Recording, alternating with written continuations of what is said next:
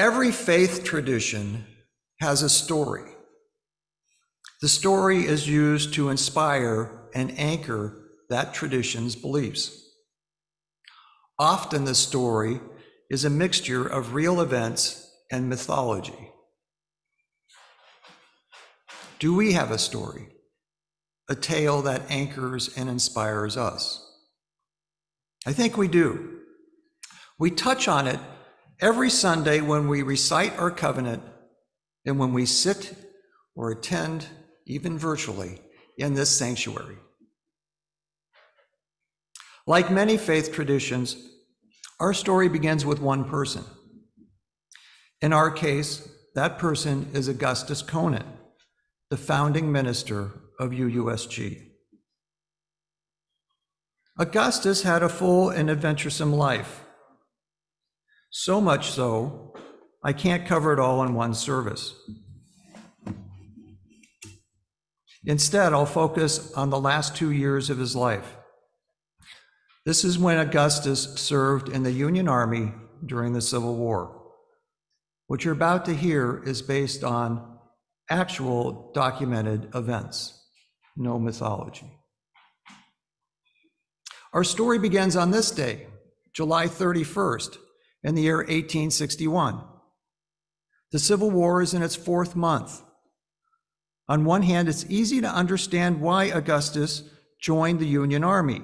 He was a dedicated abolitionist. He spent his entire adult life giving speeches and sermons about the immorality of slavery. But his unwavering commitment also alienated people. After starting this church and serving here for 16 years, membership had dropped significantly because of his relentless preaching against slavery. So the church elders met with him and urged him to stop for the sake of the viability of UUSG. Augustus loved it here. He was the architect of the covenant we recite every Sunday. He literally built this sanctuary. But he realized he was doing more harm than good. So he resigned and accepted a position with the Unitarian Church in Rockford. Leaving UUSG broke his heart. Besides being an abolitionist, Augustus was committed to pacifism. 10 years before the Civil War started, Augustus joined an international organization dedicated to ending all wars. The organization was called the League of Universal Brotherhood. When a local chapter was formed right here in Geneva, Augustus was asked to give the keynote address at their very first meeting. It is my honor to introduce to you Reverend Conant. Ladies and gentlemen, the organization has one and only one purpose: to stop war. Our objection to war is simple. It is wrong, and it is inconsistent with the Spirit of God. We know wars cannot be stopped and peace cannot be realized until the miseries brought on by injustice and inequality are eradicated. We also know that war is sustained by public opinion.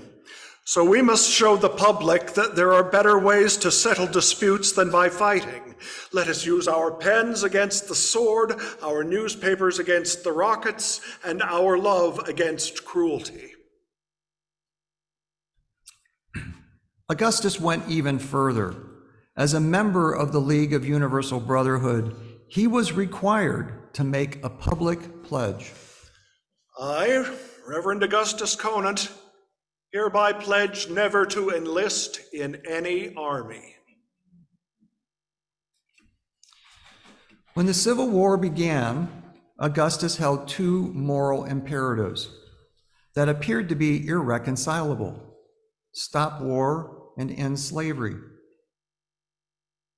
In order to act on those 2 deeply held beliefs, he used one of the concepts in our covenant: our aspiration to promote practical goodness. He decided to join the Union Army not as an infantryman, but as a chaplain and a medic. In these two roles, he could support the soldiers both spiritually and physically and advance the cause to end slavery without having a direct hand in the fighting. So at the age of 50, Augustus left his wife and 3 adult children and joined the 19th Illinois Infantry, volunteer infantry. As Augustus sets off to join the army, let us sing a patriotic song of that time. The words to the verses will be projected on the monitor. Please stand if you are willing and able.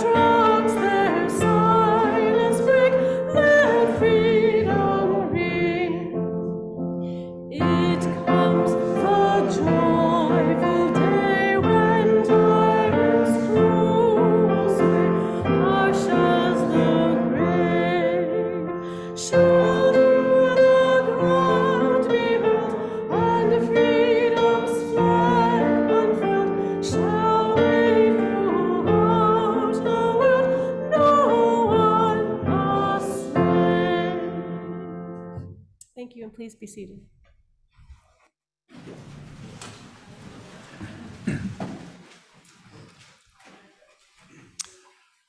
Augustus's early days in the 19th Regiment went well. He established a friendship and alliance with 2 key members of the regiment, the commanding officer, Colonel John Turchin, and his wife, Nadine Turchin. Their friendship was founded on their shared belief that slavery was morally wrong. John Turchin had been a colonel in the Russian army and served during the Crimean War. After the war, he and Nadine immigrated to the US. They left Russia because they opposed the autocratic reign of the Tsar and admired the promise of freedom and equality in America. When the Civil War broke out, John and Nadine were living in Chicago. Their friends petitioned the governor of Illinois to appoint John as the commander of the 19th Regiment.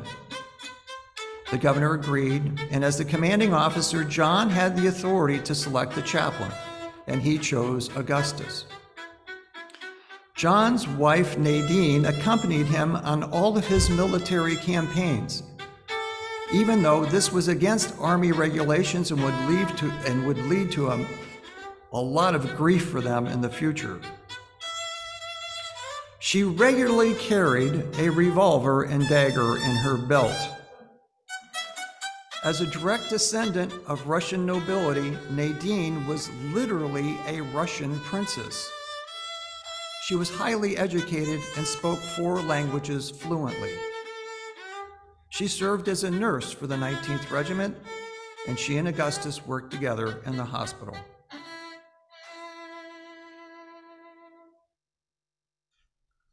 When Augustus wasn't attending to the wounded, or giving sermons, or teaching the soldiers to read and write, he was a strong advocate of the temperance movement. No alcohol, no swearing, and no gambling. This naturally put him at odds with some of the men. One day, a teenage soldier came up to Augustus in a panic. The teenager had lost $90 in a poker game. That's the equivalent of $2,500 today. Augustus knew the older men in the camp were taking advantage of the younger men, so he counseled the boy. He complained to some of his fellow officers, but to no avail. When Augustus noticed the older men in the midst of another poker game, he marched over to them and grabbed all the money off the table. One of the players sprang up from his chair, grabbed him by the neck, and threatened to knock his head off. Augustus calmly told the poker player he was handing the money over to Mrs. Turchin, and she would use it to buy medical supplies. When the poker player backed down, it was unclear who he was more afraid of. Not really. However, as the days wore on, Augustus encountered more and more struggles. One source of struggle was an unexpected adversary, a religious leader who supported the Union, but who threatened Augustus's rapport with the men. This Christian evangelist came from Chicago, and his name was Dwight Moody.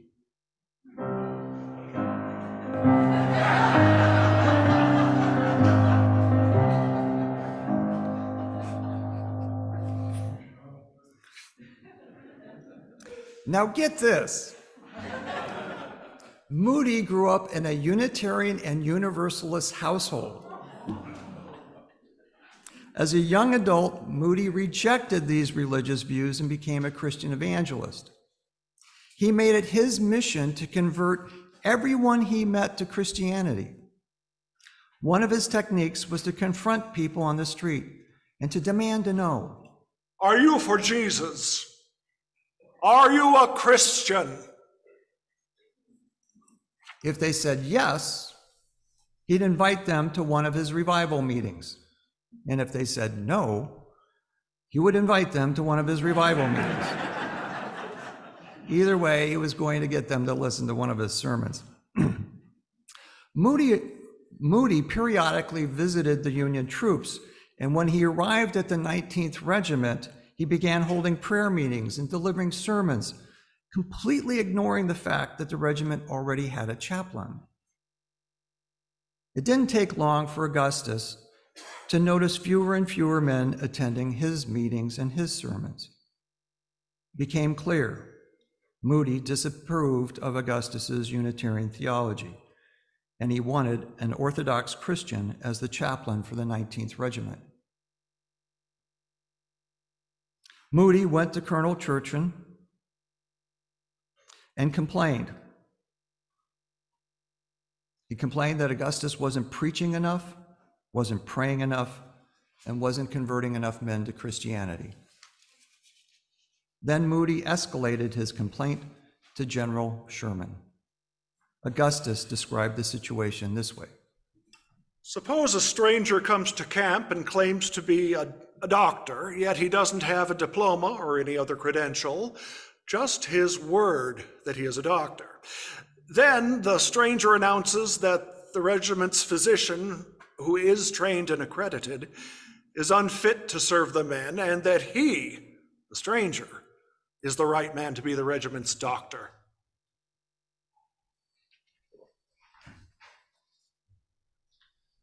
Augustus was frustrated, and some of the soldiers were too. They had come to appreciate and respect their chaplain for his energy and commitment. Augustus did more than preach. He made benches and stools that kept the soldiers from having to sit in the mud. He gathered straw for their beds and vegetables for their meals. Even Colonel Turchin objected to Moody's interference and advised General Sherman to ignore Moody's complaint. General Sherman responded by tossing Moody's complaint letter into a flaming pot-bellied stove. Hallelujah, hallelujah, hallelujah, hallelujah, hallelujah.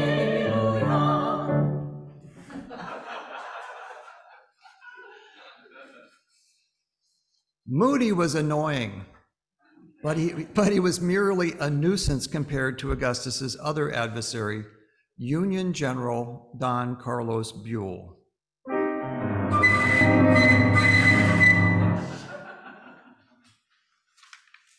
Buell was the commanding general and Turchin's superior.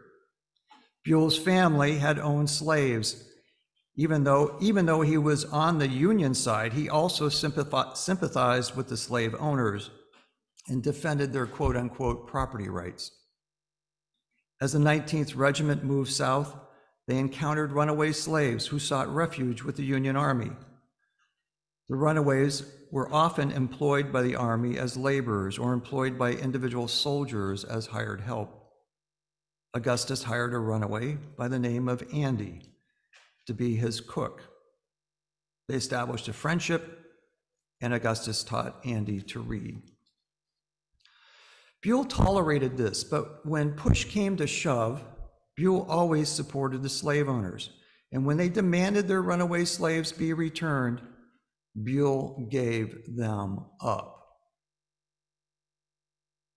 One day, Buell sent soldiers to Augustus's tent because he suspected Andy was hiding inside.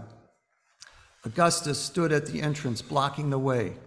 He told the soldiers, "You may not enter. The chaplain's tent is a sanctuary for all." After tensions escalated, Augustus was forced to step aside. When the soldiers entered the tent, Andy was nowhere to be found. Augustus had already warned Andy, and he was able to make his escape. Augustus was furious, but with Buell's next affront, it was even more personal. Soon after Augustus joined the army, he learned that his wife Betsy was pregnant with their fourth child. The baby was born on March 10, 1862. Augustus was thrilled to have another son, but he was conflicted over what to do. He felt an obligation to support the soldiers and an obligation to be back with his family. As he came closer to his one-year anniversary in the Army, Augustus made a formal request to be discharged.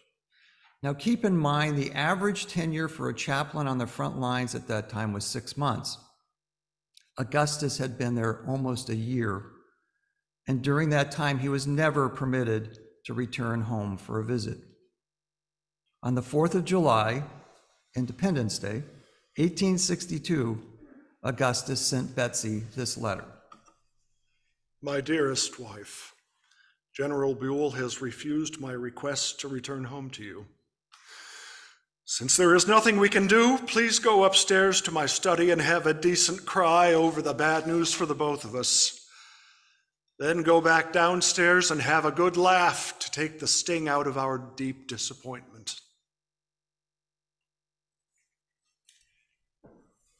As we imagine Augustus's longing to be home with his family, let's sing another popular song of the time.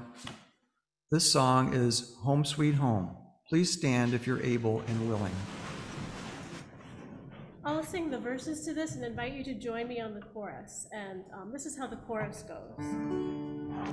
Home, home, sweet, sweet home. There's no place like home. There's no place like home. Join me. Home, home, sweet, sweet home. There's no place like home. There's no place like home.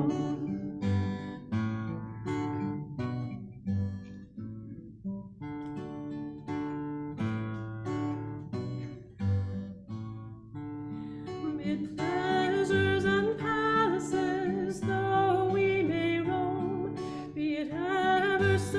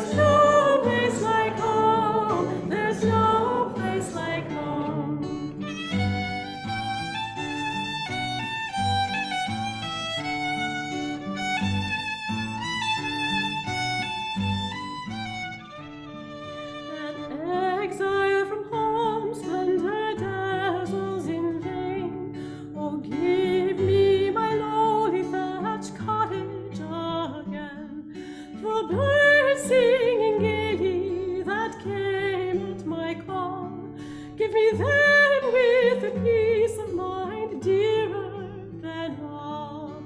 Home, home, sweet, sweet home. There's no place like home. There's no place like home. Home, home, sweet, sweet home. There's no place like home. There's no place like home. Thank you, and please be seated.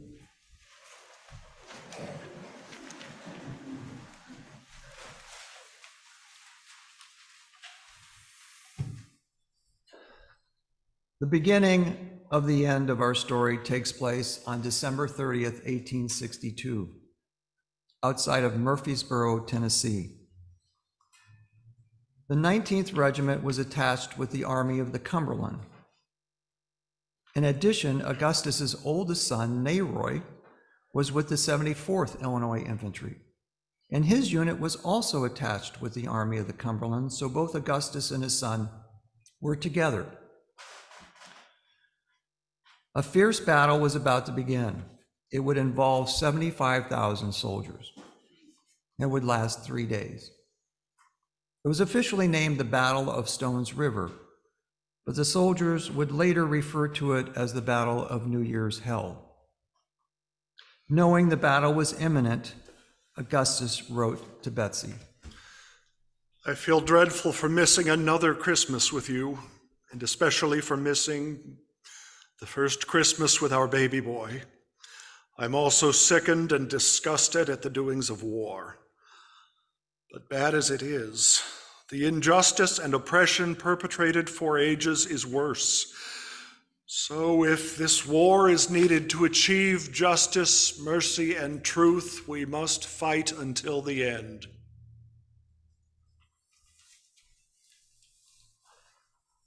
The generals for both armies decided they would attack on the morning of December 31st.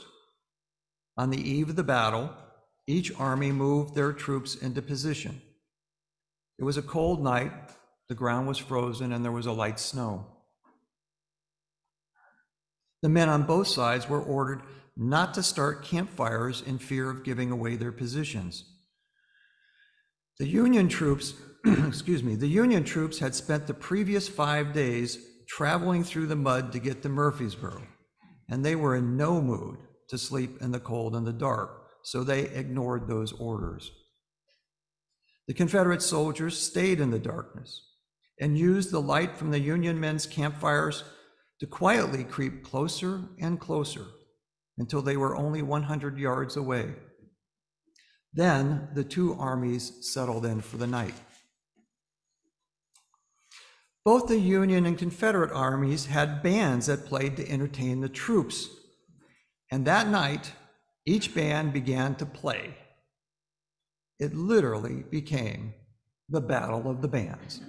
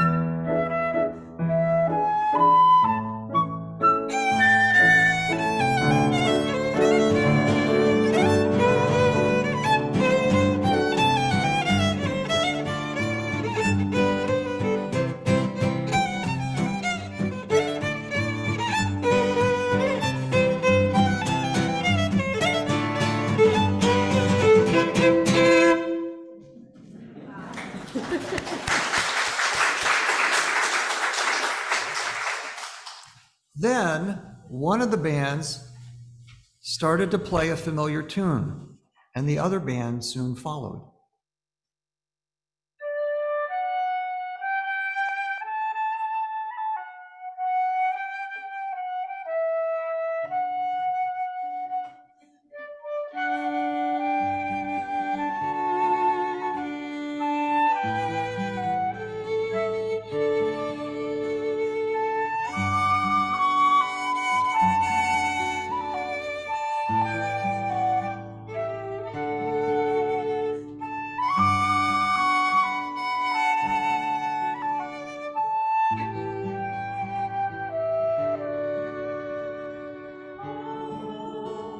Home, sweet, sweet home. There's no place like home. There's no place like home. Home, home, sweet, sweet home. There's no place like home. There's no place like home. With the two bands playing in unison, all the soldiers on both sides listened to one of the most beloved songs of the Civil War, and for a brief moment, they shared the bond of brotherhood as they all longed to be home with their loved ones. At dawn on December 31st, the Confederate forces attacked. The Union men were making their morning coffee and were caught by surprise. Neyroy's unit was overwhelmed within minutes. It wasn't until mid-morning the Union forces managed to stop the progress of the Confederates. But during those first few hours, the Confederates captured 3,000 Union prisoners, including the hero of our story. Augustus and his ambulance team had been searching for wounded when they suddenly looked up and saw they were surrounded by the enemy. At that moment, Augustus's heart sank. Being a prisoner of war was one of his worst nightmares. He began to pray.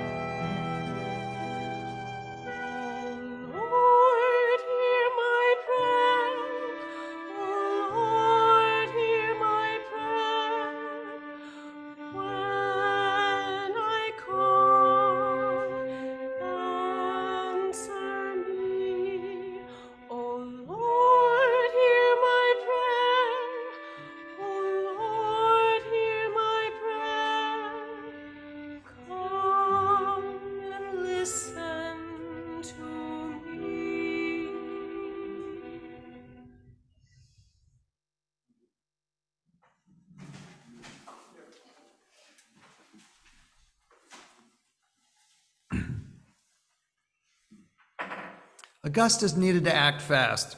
As he put it, he parleyed with his captor, a Confederate officer, and informed him they were rescuing men from both sides, which was indeed true. The Confederate officer, convinced Augustus and his ambulance team were doing more good than harm, let them go. But before Augustus left, he pushed his luck further by asking some Confederate soldiers to help him lift a wounded Union man to be closer to a fire.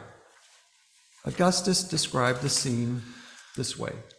We grasped our hands together in one strong brotherly grip, knowing we'd never do so again.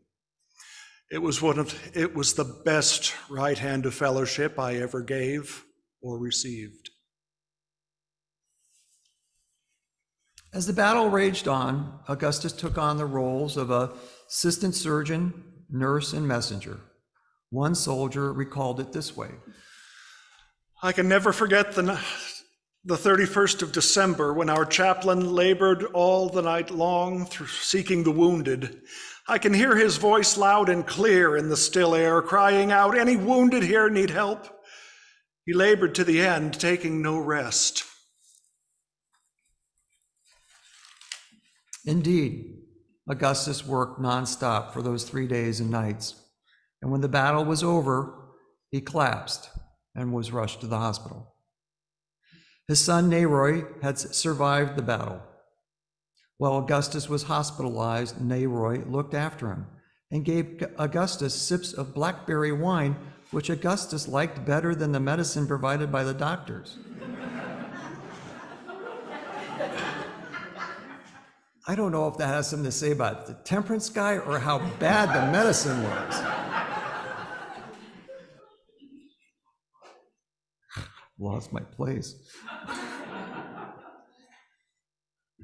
Even though he was seriously ill and struggling to breathe, Augustus was uplifted by the achievement of his lifelong mission. Right in the middle of the Battle of Stones River, on January 1st, 1863, the Emancipation Proclamation was enacted. The former slaves of the South were now set free. A few weeks later, Augustus was set free too. On February 8th, he died of pneumonia. His body was sent back to Geneva, where his old congregation welcomed him home and hosted his memorial service right here. Colonel Turchin sent a letter to Betsy. It said, Mrs. Conant, I avail myself of this sad opportunity to express my sympathy to you and your family, and to testify that in Mr. Conant we have lost a friend, the government, a devoted soldier chaplain, and our cause, a warm advocate of loyal principles. At the end of the memorial service, Augustus's baby boy was christened. The child he never got to hold was named Augustus Turchin Conant. After the naming ceremony, Betsy presented the boy to the gathering of family and friends. With the sunshine shining through our sanctuary windows, everybody stood. If you are willing and able, please stand.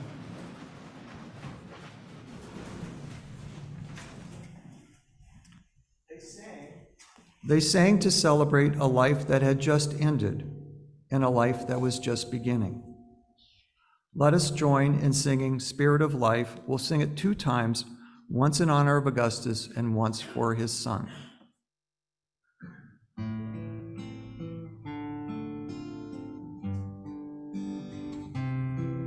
See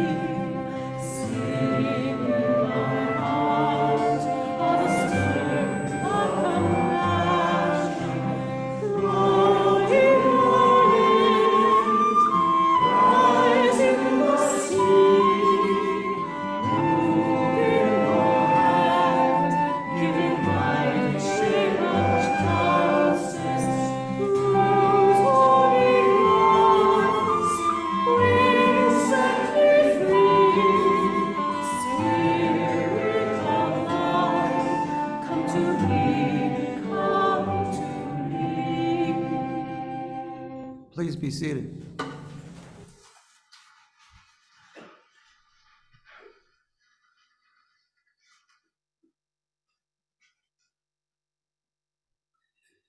Take the flame from this chalice into your hearts.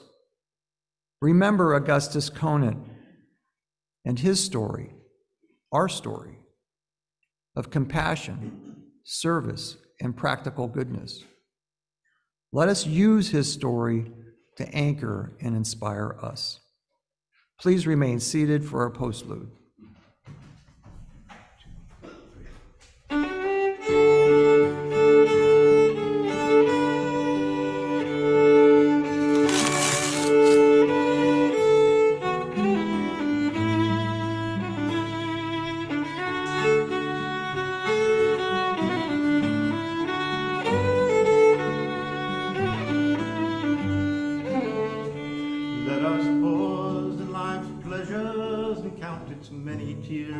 While we all sup sorrow with the poor, there is a song that will linger forever in our ears. Oh, hard times come again no more. While we seek mirth and beauty and music light and gay, there are frail forms fainting at the door. Though their voices are silent, their pleading looks will say, oh, hard times come again no more. 'Tis a song, the sigh of the weary. Hard times come again no more. Many days you have lingered around my cabin door. Oh, hard times come again no more. There's a pale maiden sorrow who tells her the life away with a worn heart whose better days are o'er. Though her voice would be merry, 'tis sighing all the day. Oh, hard times come again no more. 'Tis a song, the sigh of the weary. Hard times come again no more. Many days you have lingered around my cabin door. Oh, hard times come again no more.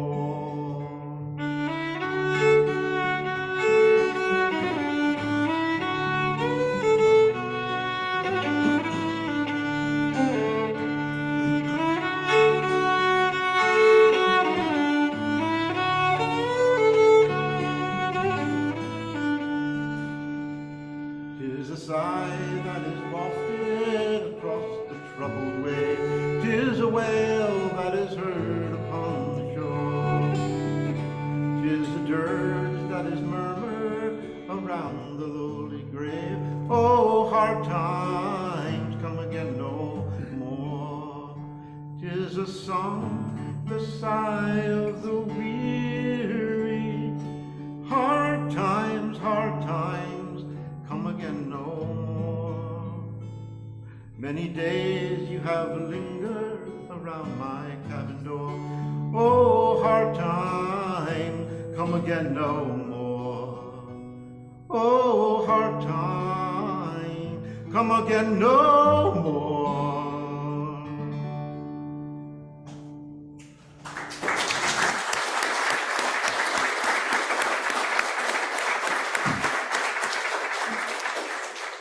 Before you leave, I want to thank everybody who contributed to this particular service. So the technical team, Jeff Steibel, Scott, and the others had to work a lot, very hard to get all the mic stuff squared away. So thanks to them.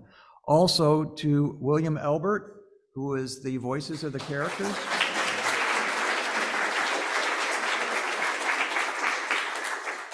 And to the musicians, Cynthia Spiegel, Ruth Kavanaugh, Michael Mackey, Linda O'Neill.